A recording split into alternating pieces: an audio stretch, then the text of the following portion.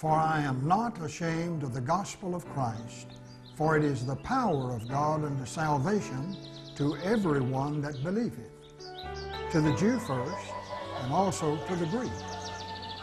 For therein is the righteousness of God revealed from faith to faith. As it is written, the just shall live by faith. In the 16th century, a dramatic series of religious, social, and political protests produced a new and influential form of Christianity. It soon grew to rival Catholicism and Orthodoxy as the third great branch of the largest religion in Europe. Later, Protestant Christianity would spread worldwide in one of the largest religious movements in history. Protestantism, or Protestant Christianity, gained its name from the Protestation, that is the document of protest, issued in 1529 by 6 German princes and representatives of 14 South German cities.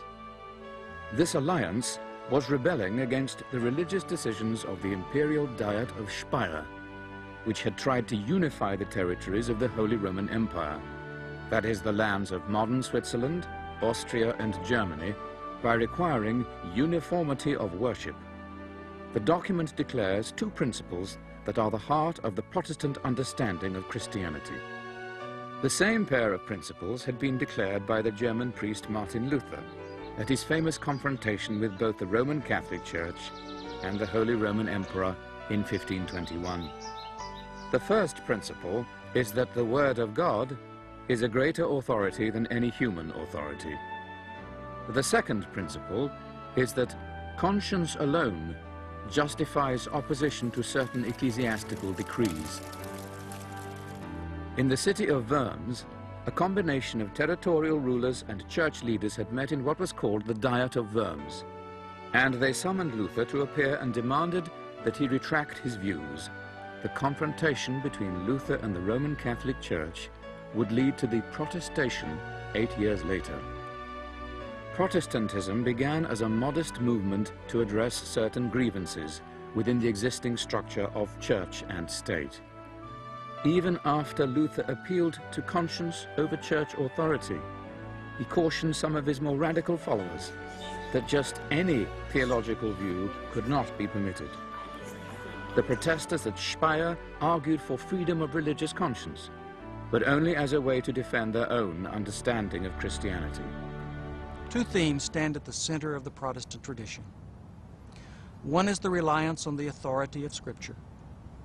This ancient body of writings illumines the way we see the world.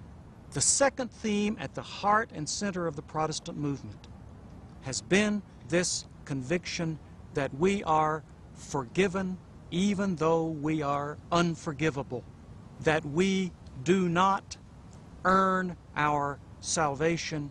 It is given to us freely as a gift. We are enabled to be what we are.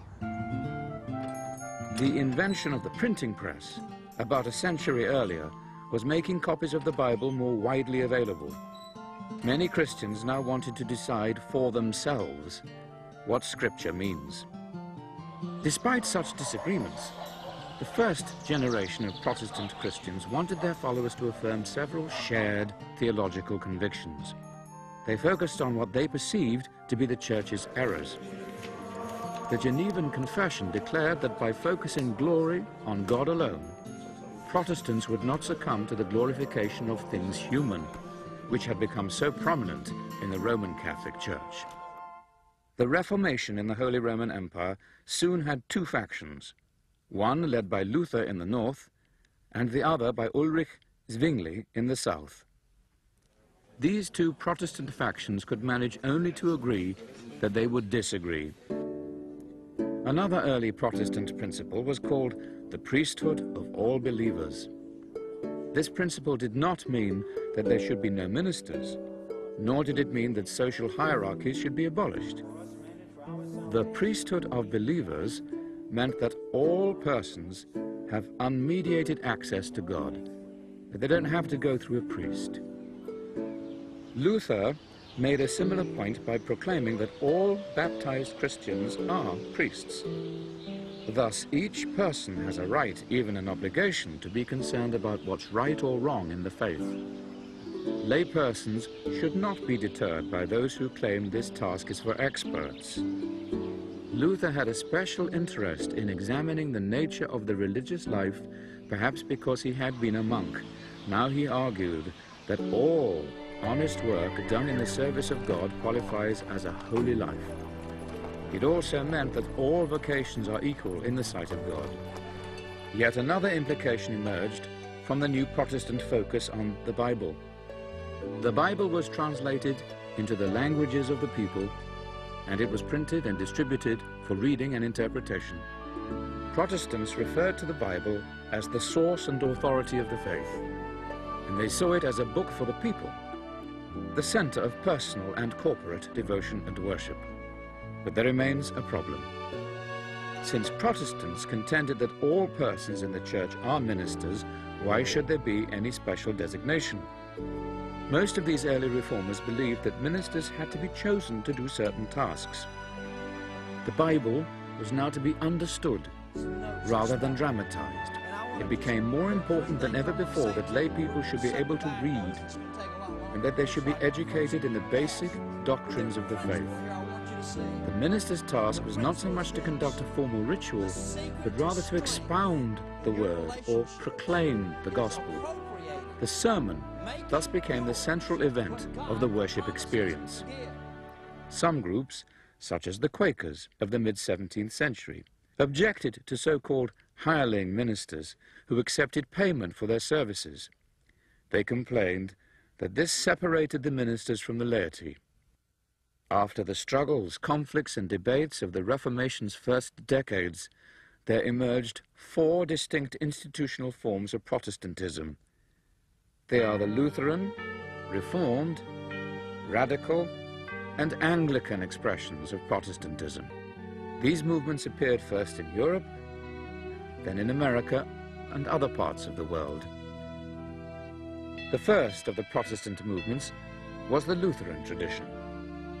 Lutheranism began when the Catholic priest Martin Luther in 1517 nailed a list of 95 theses to the door of his church in Wittenberg, Germany. Luther drew deeply on his own tortuous experience in coming to a new understanding of the faith.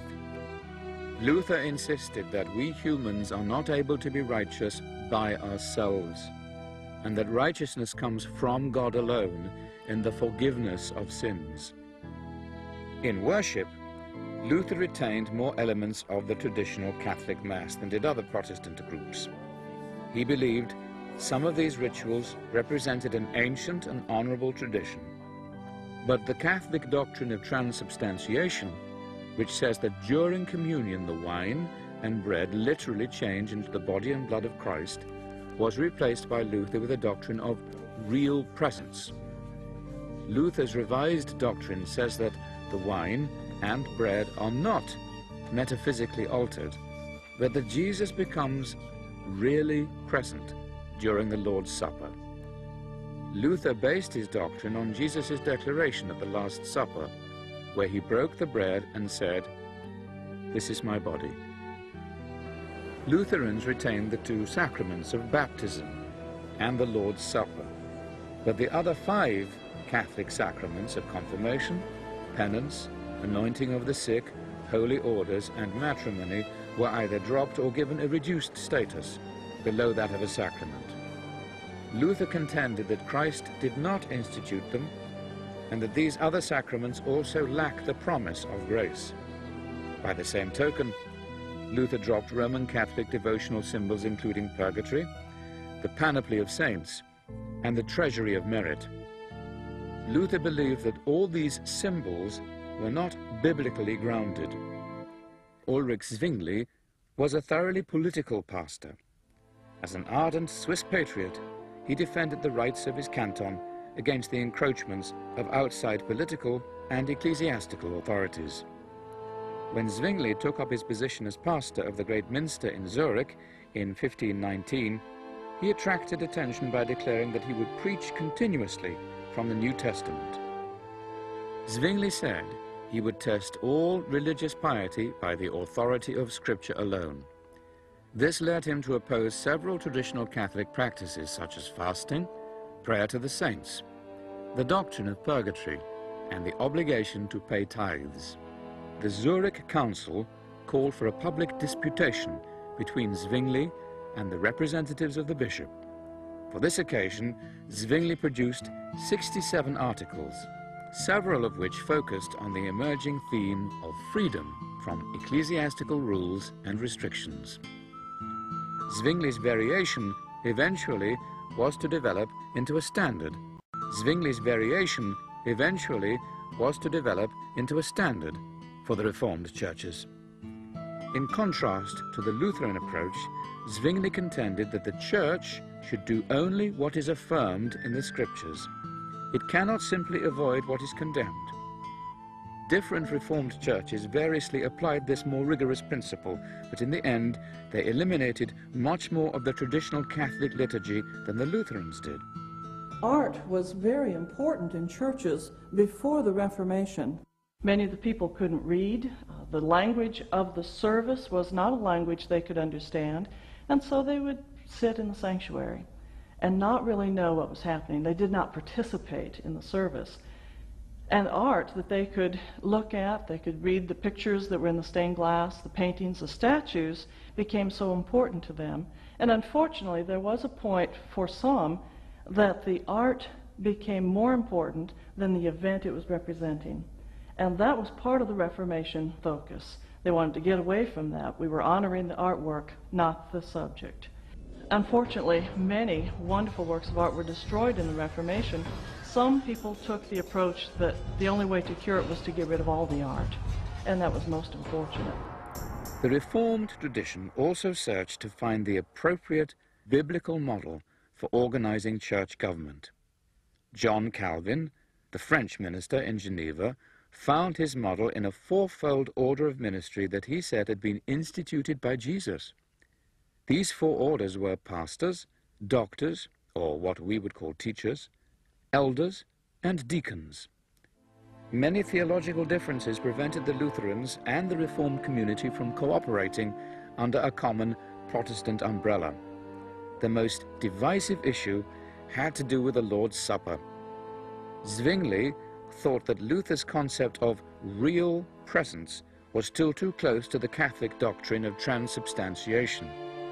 He argued that bread and wine signify or represent the body and blood of Christ, and communion is then a memorial of what Christ has done. Zwingli believed the Lord's Supper is distinctly secondary to the service of the Word.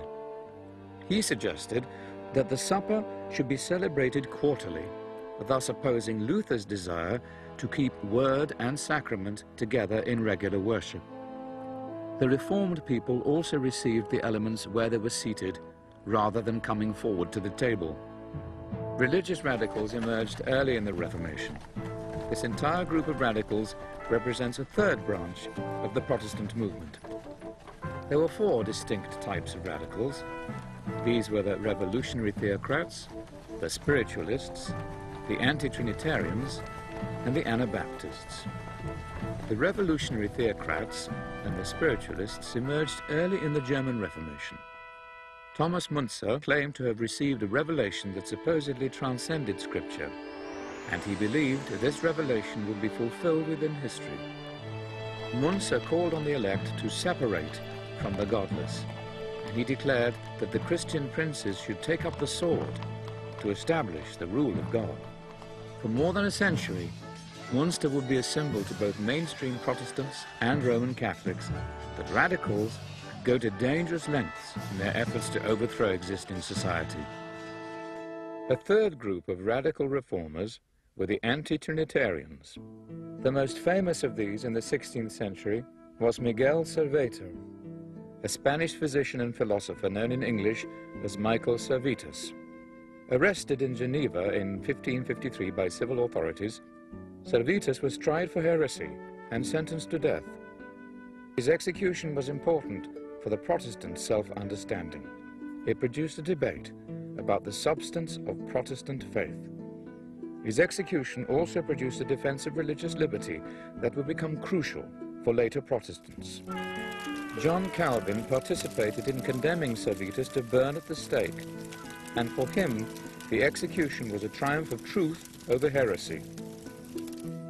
The term Anabaptist still is occasionally used to label several of these radical groups, but this term more properly fits one smaller group whose members aim to restore the apostolic pattern of life that existed among the earliest Christian communities.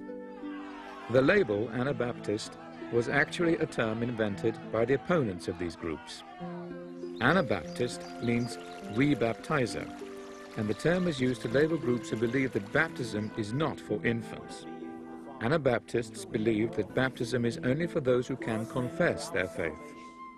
The most significant of the Anabaptist groups were the Swiss Brethren, the Mennonites, and the Hutterites.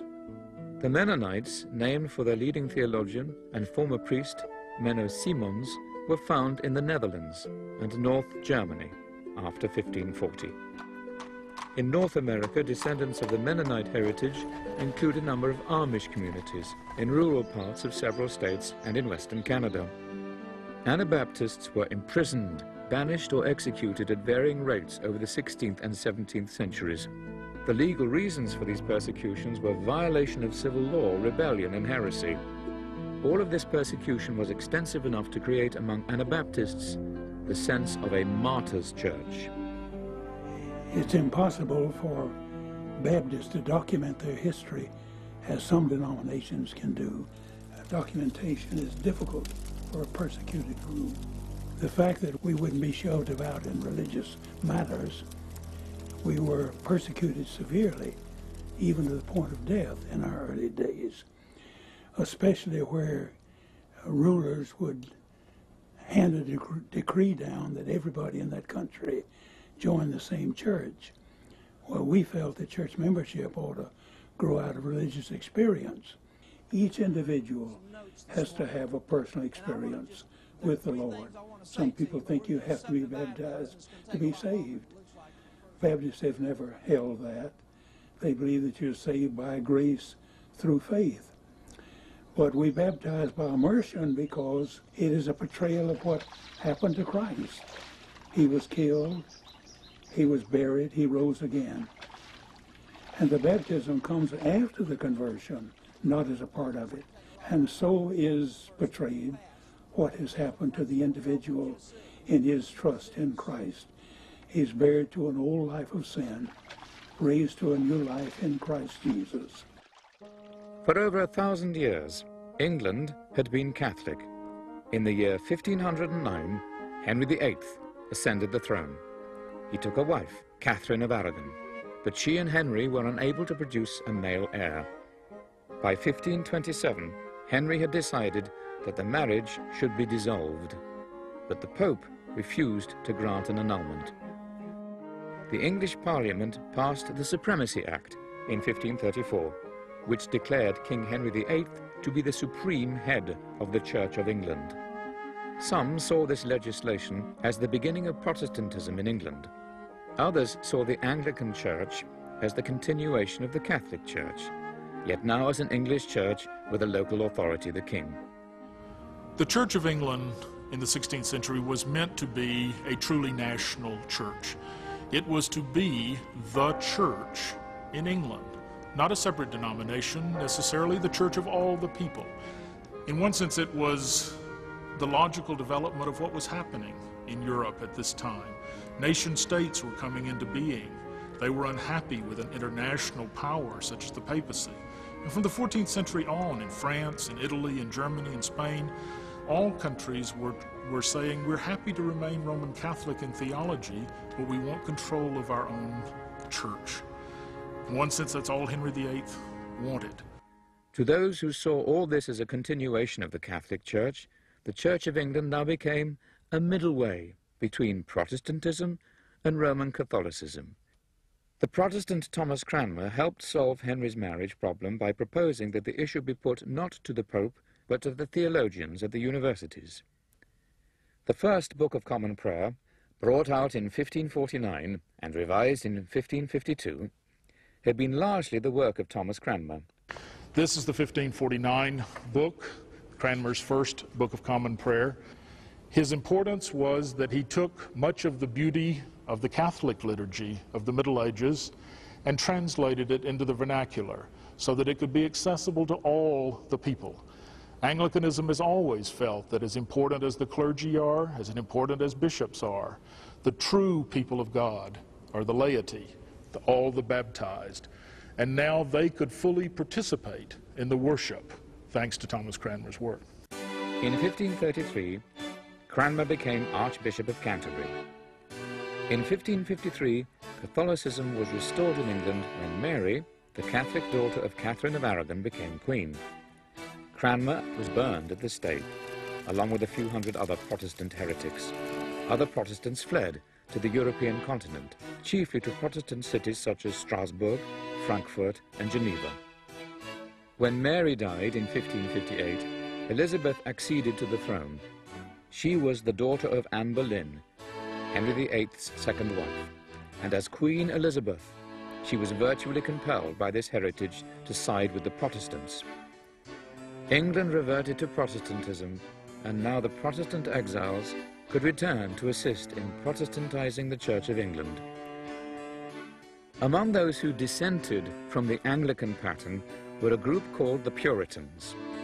Puritanism was born in part from a dispute about church government. One early dispute involved the continuing use of vestments, or items worn by ministers, in worship services. One of the distinctive symbols of the bishop is the crozier. The bishop is the chief pastor of the people, and pastor, of course, means shepherd. The idea of the crozier as a symbol of authority and of being the chief pastor was, of course, that the bishop could reach out and rescue those who need rescuing. Some bishops over the years have also enjoyed pointing out that the crozier has another end, a sharp, pointed stick, where, when necessary, the bishop can prod someone who may need it. Some of these Puritans in England could be called Presbyterian. Puritans thought a great deal about the seriousness of sin, its remedy, and the need for God to effect conversion in an individual soul. They were convinced that the true Church of God does not have bishops, and they were committed to a learned ministry for proclaiming the word in preaching.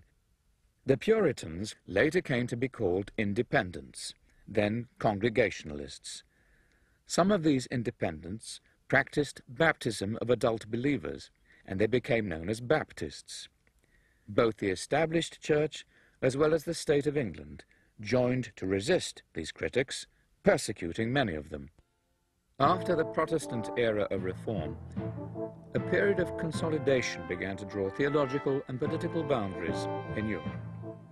In 1555, the Peace of Augsburg ended the wars between the Lutherans and the Catholic armies of the Holy Roman Emperor Charles V. This settlement allowed each territorial ruler within the empire to determine whether his land would be Lutheran or Catholic. No other faith was allowed.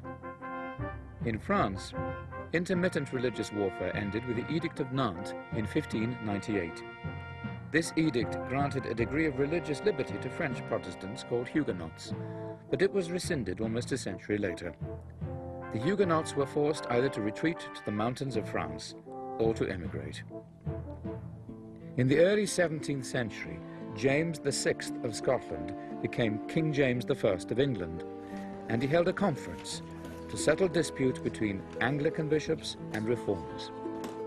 Although the conference failed to settle major issues involving church government and worship, it did call for an official English translation of the Bible to be used in all British churches.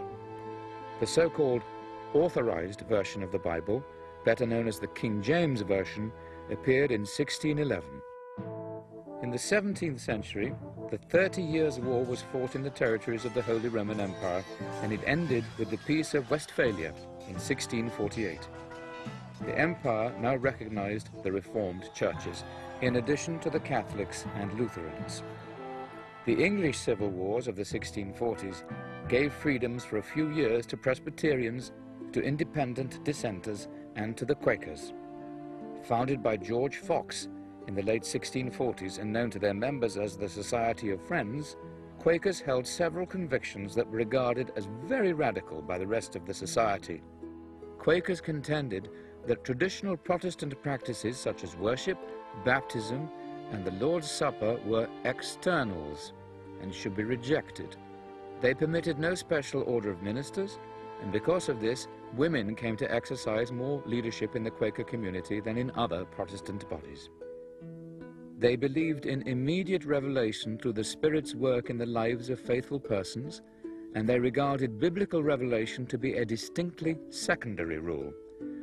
This revelation could be discerned through the inner light, which God has given to all persons. People come in and settle into silence, just walk in one by one or with their families, and that silence will continue for about an hour, depending on what's happening and how people are moved. It starts way back with early Quakers, which is the concept of that of God in everyone. And then everything sort of falls off from that, including continuing revelation and search for truth. For me to stand up and break the silence, to me feels like I'm only going to do it when my heart is thumping and I know that it's something that I really have to say. But it feels like there's often a spirit moving in the group. As the 17th century wore on, some Reformed and Lutheran Protestants began to complain about the character of the faith and religious life that had emerged from the competing efforts to define orthodoxy. These critics were called pietists. Pietism produced a large amount of practical activity, including attention to social issues like education, relief for the poor, abolition of slavery, and temperance. The English religious experiment ended when England's monarchy was restored under Charles II in 1660, and the Anglican religion was quickly re-established. Protestants outside the Church of England now became officially known as dissenters, and the Toleration Act of 1689 permitted their worship services. The evangelical revival took place in quite different circumstances in continental Europe, Britain, and Britain's American colonies. One historian has identified 4 qualities of evangelical religion. First is an interest in conversion to Christianity based on the belief that lives need to be changed. Second, the message of the gospel is expressed in both personal and social effort. Third, there is also a high regard for the Bible. And last, the evangelical view of the atonement stresses that it's not enough to revere Jesus as a spiritual leader. Evangelicals proclaim that Jesus was a savior who was sacrificed on the cross for the sins of humanity. One of the most important forms of 18th century evangelical Christianity was the Methodist movement, founded and led by the Anglican minister John Wesley. Wesley's understanding of the Christian message and the Christian task reflected the ideals of pietism in several respects. The Wesleyan movement aimed to renew existing institutions rather than establish a new religious institution. It focused on lay people, and it stressed growth in holiness more than theological correctness. For Wesley, the heart of Christianity is love for God and love for neighbor. He wasn't concerned primarily with intellectual understanding of the faith as he was living that faith out in people's lives. But on several points, Wesley went further than the pietists had gone a century earlier. He believed each human being has a role in his or her salvation. This meant that he opposed the doctrine of predestination. On the question of whether God's grace is offered only to some or to all, Wesley threw down a gauntlet for the Calvinists. Because of his belief in the all-encompassing grace of God, which was for all and in all, in his words. And therefore he proclaimed the message of God's redeeming love for all people, gathered those people into small groups, nurtured them in the faith, and then he sent persons to America to continue that same movement. He had no intention of starting a new church. He was merely interested in, again, spreading scriptural holiness throughout the lands. The painting of Offer Them Christ was done with such tremendous research that it's as though we could look into the late 1700s and see John Wesley sending Thomas Coke to America. The research is so complete that the sun is in the correct position, the clouds are right for that particular time of the year, the water level is correct, and fortunately the painter could go to England, look at this particular area, so those things he could look at, study, and accurately portray. Wesley formed small groups organized by gender and marital status. He also developed an organization of lay preachers to travel among Methodist communities. John Wesley died in 1791. During his lifetime, the Methodist movement had remained a part of the Anglican Church. But after his death, it gradually developed into a separate religious body. A typical Protestant worship service features Bible reading, prayers, a sermon, and singing by the entire congregation. Yet what Protestants sing and how they do it have changed considerably over the centuries. During the 16th century, the early years of Protestantism, singing usually had involved metrical psalms.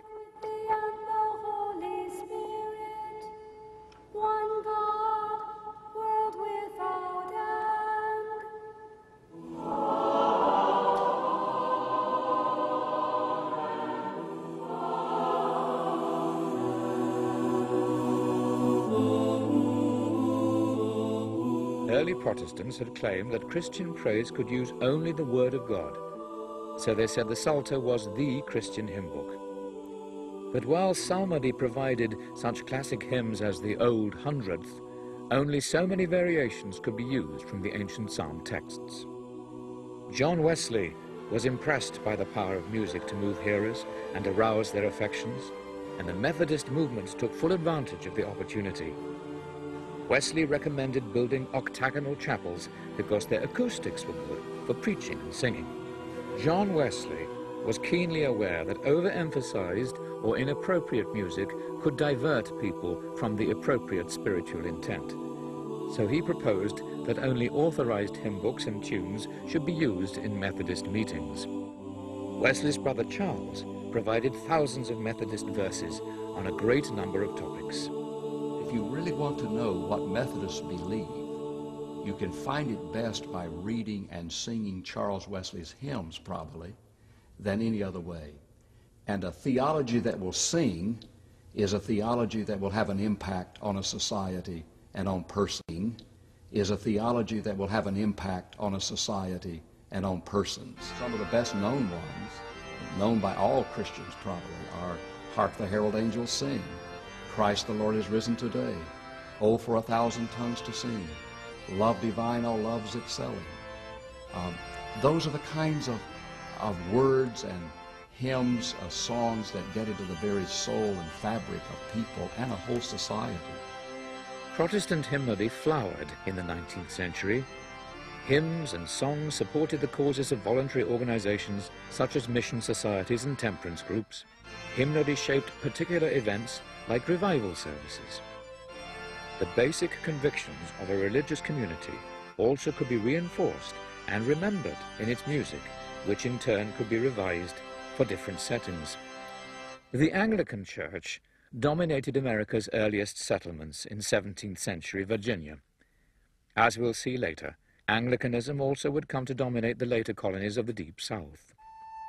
In the middle colonies, settlers in New York and New Jersey were mostly Dutch Reformed and Scots-Irish Presbyterians. The Quakers settled in Pennsylvania. This mixture resulted in greater religious diversity in the middle colonies than in the other colonies. Puritan settlers in the north favored a middle way. They were neither sectarian nor Episcopal, but a collection of individual congregations whose members ruled the community. They settled in New England in the hope of establishing a holy experiment that would become a light to the nations. Conversion to the Puritan style of faith included a series of stages that persons should go through, but the New England way had hardly begun before there were challenges and dissent.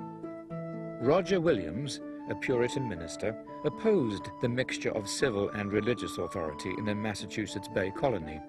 Williams was banished, only to begin the colony of Rhode Island on a quite different religious foundation. Anne Hutchinson charged that Puritan ministers were making human works a part of the conversion process. Her accusation sharply penetrated the heart of Puritan theology. Hutchinson was tried before the ministers, and she too was banished.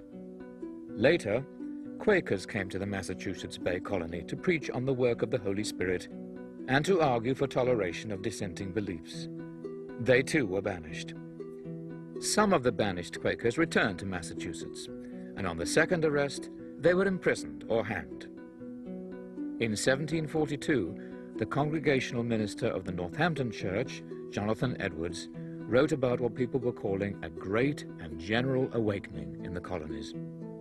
The awakening in America was somewhat similar to developments in Europe, yet it was so dramatic that Edwards had a reason to think that God was doing something special in America. A revival of religion now focused on converting those outside the church and on separating from those who had not been converted. Strong sentiments on these kinds of issues split Presbyterians into the so-called New Side, which defended the awakening, and their Old Side opponents. This Presbyterian schism lasted for some 20 years.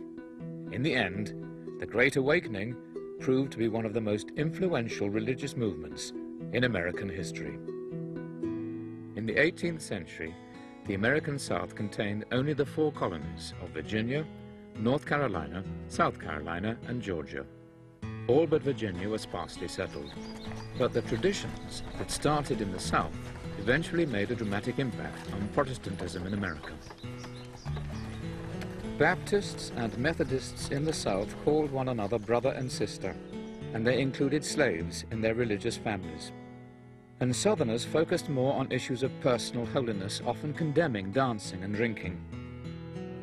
The Southerners tried to reproduce the Anglican religious establishment, and this eventually would become known as the Episcopal Church in the United States. The new religious style of the 18th century awakenings transformed the encounter between America's black and white races. Evangelical Christianity in the American South generally welcomed all kinds and conditions of people, including black preachers, who then became leaders of chiefly Baptist and Methodist religious communities. Many evangelicals were opposed to slavery itself, but in the early 19th century, white evangelicalism largely backed away from anti-slavery positions, and black evangelicalism essentially went on a separate track. In November of 1786, the most dramatic breakaway from the mother church, St. George's Methodist Church in Philadelphia, happened when Absalom Jones, William White, and Richard Allen were attempting to kneel in prayer at the altar. The deacons of the church, which was predominantly a white church, physically removed them, and the congregation, the black segment of the congregation, was quite incensed, and they, in a very dramatic way, marched out. Out of this, between 1787 and 1791, the AME Church, under the name of the first church, Mother Bethel, in Philadelphia, was formed.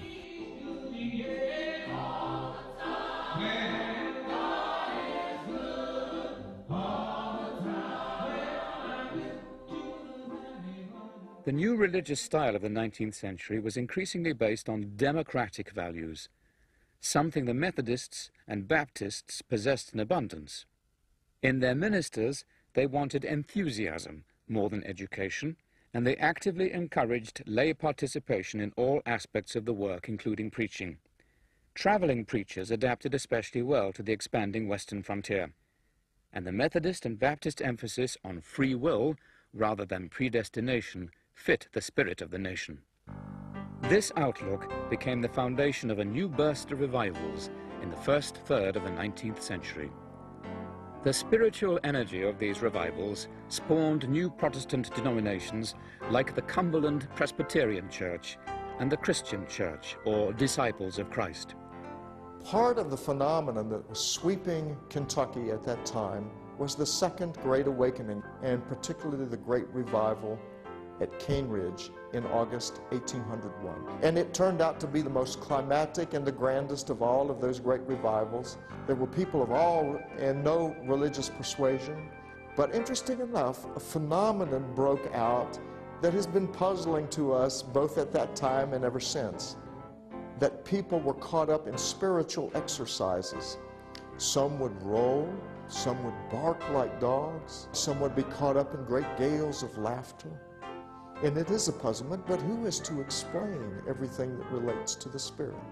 There was then one accord, though, and that is the power of this moment to transcend the divisions among the denomination. Presbyterians listening to Methodists, Methodists listening to Baptists. How good it was to be together in the same spirit in the worship of God. Women were not often able to become Protestant leaders, but many of them were caught up in the excitement and used it in their own ways. Frances Willard organized women to support the cause of temperance. Some women, like Jerena Lee, claimed the right to preach. The so-called modern age has been characterized with such suggestive terms as liberal and democratic. It has been a time for the development of industrial empires and urban complexes.